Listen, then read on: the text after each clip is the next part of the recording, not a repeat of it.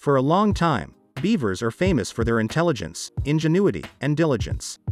And, even though, at first glance, he looks quite an ordinary animal, familiar from childhood, the beaver is not as simple as it may seem. This is a rather stumpy animal. Its limbs are a bit shorter, each of them has 5 toes, and the hind legs, which bear the main load when swimming, are more developed than the front ones. This animal has membranes between its toes, which are also better developed on the hind limbs. One of the characteristic features of the beaver, by which it can be unmistakably recognized, is its flattened and rather wide tail in the form of an oar. The beaver, despite the popular opinion that he uses his tail as a construction paddle, uses it only as a rudder when swimming and diving underwater.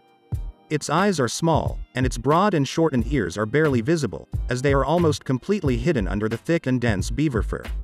At the same time, the ear holes, as well as the nostrils of these animals have one remarkable feature: they close underwater. The teeth of these rodents are also adapted to a semi-aquatic lifestyle. The incisors are separated from the mouth cavity by special growths on the lips, which allows the beaver to gnaw even underwater. The beaver feels most confident in the water. There he swims and dives deftly, while on land he looks a bit clumsy beast. These animals are not active during the day. Their labor activity starts at dusk and, depending on the time of the year and weather conditions, lasts till 4 to 6 a.m. in autumn. When forage harvesting takes place, beavers may work until noon. In winter, beavers change their daily routine and turn into day-living animals for a while. But if the air temperature drops below 20 degrees, they do not leave their habitat. Beavers prefer to live in families, a male, a female, and their offspring for the last 2 years, only 5 to 8 individuals. Often these animals, starving for a certain area, passing it down to the next generations. If a pond is small, only one family of beavers settles there, or one animal that hasn't found a pair yet.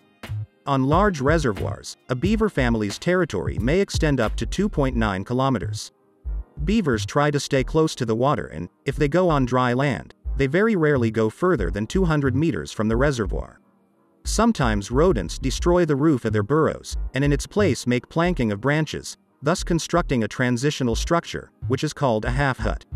If for some reason it is impossible to dig a burrow, for example, if the river bank is too gentle, beavers build huts, which are cone-shaped piles of brushwood bound with silt or earth, the walls of which are coated with animal silt and clay for strength, so that the structure is like an impregnable fortress. Beavers are very neat and clean animals.